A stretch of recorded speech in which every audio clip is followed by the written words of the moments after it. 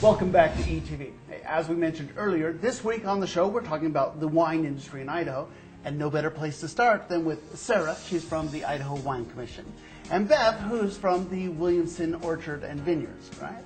And thank you so much for being here, ladies. Talk to me a little bit about what does the Wine Commission do? In a nutshell, we market and promote all Idaho wineries and vineyards. And we do things like educational seminars for both our members and the consumers to try and promote the word of Idaho wine. We also do events like Savor Idaho for our consumers and one of our favorites. Put our wineries out into our consumers' hands, basically.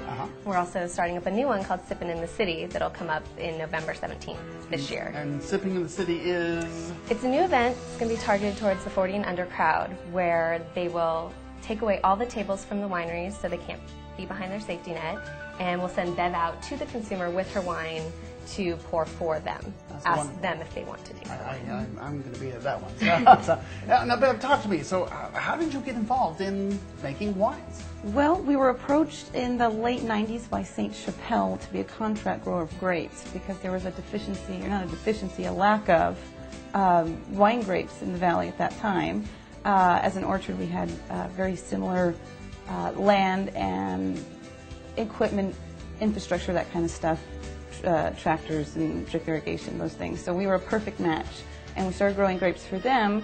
Then a little bit later, we partnered with Greg Koenig from Koenig Distillery and Winery to help us make wine for ourselves, and we had our first vintage in 2002, and it's been a wonderful adventure ever since. Very cool. Now, okay, where's your winery? Where's the vineyard at? We're within the Snake River AVA, but we're out in the Sunny Slope area of Idaho, which is kind of outside of Marsing and outside of Caldwell. And most of the wineries in Idaho, is that sort of?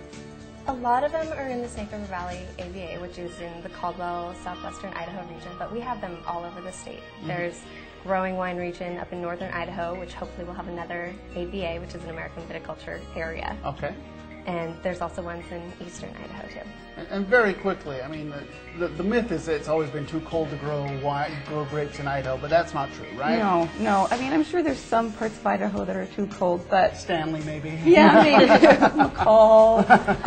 But when she's talking about this AVA, this is a designated area within the state that has perfect conditions for growing grapes. In fact, our temperature and our water condition are very similar to that of Washington. In fact, in some areas better. Our particular vineyard has one of the warmest locations within our AVA.